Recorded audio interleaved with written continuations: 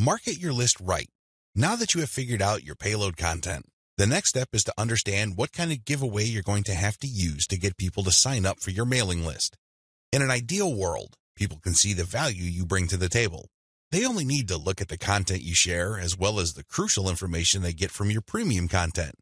They see this premium content and they see what you're about, what you have to offer, and why it's such a good idea to sign up to your mailing list. Unfortunately, things don't work out that way. Even if you have the very best blog posts and articles on your website, people still need a push to sign up to your mailing list.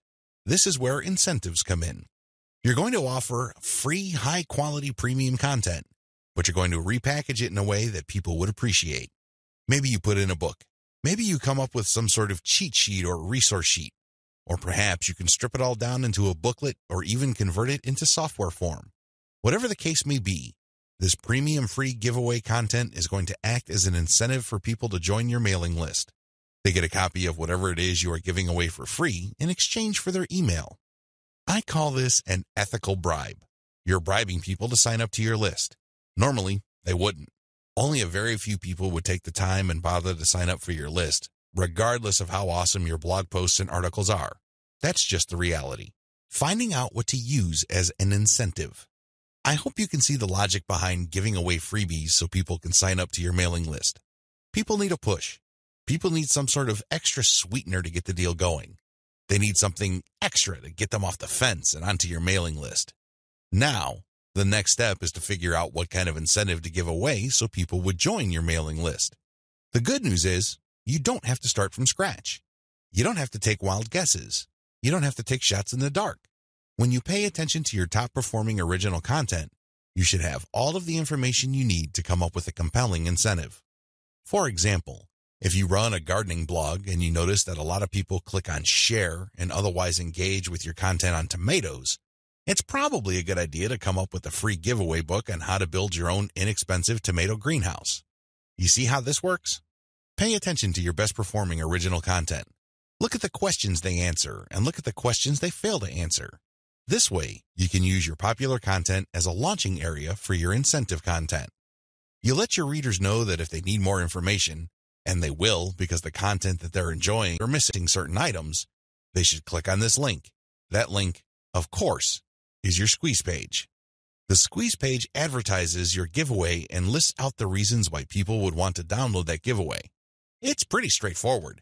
You're just offering premium content that your other freely available content is already pointing to. They're pointing to that content because they don't contain that material. They do a good job of building credibility and authority. They do a great job adding value to the lives of your readers, but it's also obvious that there are certain parts that are missing. For those extra materials, they have to sign up. It's absolutely free. It doesn't cost them a dime, but they need to sign up to your mailing list. This is how you set up your mailing list. It has to be closely tied to your premium content. Coming up with incentives or freebies that look like they came out of left field because they're unrelated to whatever it is you're currently doing is not a good idea. Chances are quite good that you're going to fail. When you come up with incentive content that is directly related to the materials you're already sharing, you create a feeling of value. There's also a feeling of exclusivity.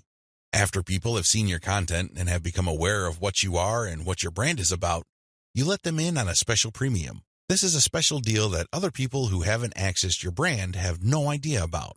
Position all your original content to push your mailing list first. To play up the value of your incentive content, you first have to promote the value of the mailing list. I know this sounds counterintuitive, but if you think about it, it makes all the sense in the world because, in reality, it's the mailing list they're signing up for. The freebie that you're giving away is just a bribe. It's intended to get people to enter their email address and nothing more. If you were to use all your original content to play up the fact that people can get this additional content, don't be surprised if people sign up to your list and quickly unsubscribe because they really don't care about your list. Again, you're walking a tightrope here. On the one hand, you want people to get excited about the premium you're giving away for free in exchange for their email address. On the other hand, you want people to see the value that they would get by being members of your mailing list. This is how you should play it. All your original content should push your mailing list first. I'm not saying that you should not tie it into the incentive, but your original content should highlight the fact that when people join your mailing list, they will continue to get valuable information.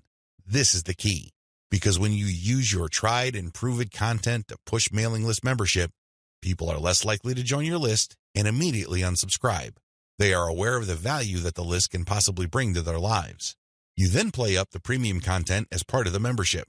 In other words, it's an extra. It's not the main focus of the list. Keep the list separate from the premiums you use to get people to sign up to your list. I hope this is clear because you want to play up the list first, but it must be obvious that you are using the premium content, whether it's a free book, a booklet, a cheat sheet, some sort of pre-recorded video, or something else, as a means to get people to make a decision. That's the bottom line. You want the incentive to push people to make a decision to join your list, but all your original content, and your website by extension, should push the reader to see the value of being a list member.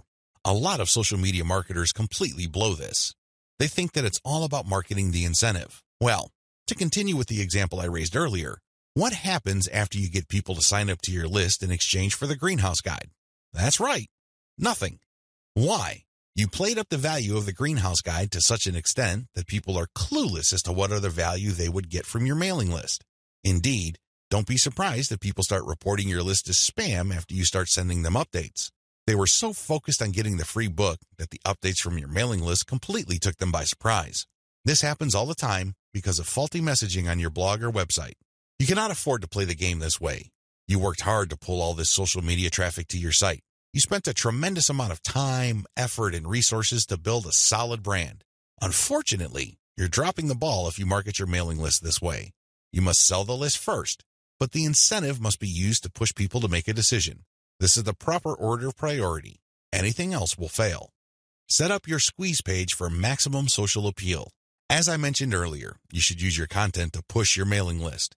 You should use your content to upsell your squeeze page. But this doesn't mean that you can get away with badly designed squeeze pages. It's not going to cut it. Your squeeze page must be well designed. After all, this page is a specialized recruitment page. When people get on this page, you have to make the case as to why they should join your list, and not just for the incentive. While the incentive takes a big chunk of the real estate of a squeeze page, you should be clear about the fact that people are signing up to your list. With that said, you have to make your case. Why should people bother with your updates? Why should people stay on your mailing list? What kind of value would they get? Remember, people are always asking what's in it for me. Your squeeze page must answer that question effectively, clearly, and powerfully. Your squeeze page must be well designed enough to be able to make that connection, while at the same time, it must be easy to market on social media. Maybe you should have a graphic on your squeeze page that can be easily posted on Pinterest. Maybe you should have a video on your squeeze page that can be easily shared on YouTube. There are many ways you can go with this. What's crucial is that your squeeze page must be social media ready. At the same time, it should also do a good job of recruiting people. Set up the right confirmation page. When people join your list, thank them and make them feel welcome. You also have to clue them in regarding the content they should expect to receive. Make them feel that they just did the right thing. Make them feel that they solved a major problem. Not only do they get access to the digital freebie you're giving away, but they're also going to be receiving valuable information regarding a particular topic that they have problems with. This is how you sell the list. Simply hyping up and over-promoting the premium is not going to help you convert social media traffic into cash. That's just not going to happen. You have to sell the list. You have to build trust in the list. For more free educational content, visit learnforfree.biz. Content produced and distributed by AllSuperInfo.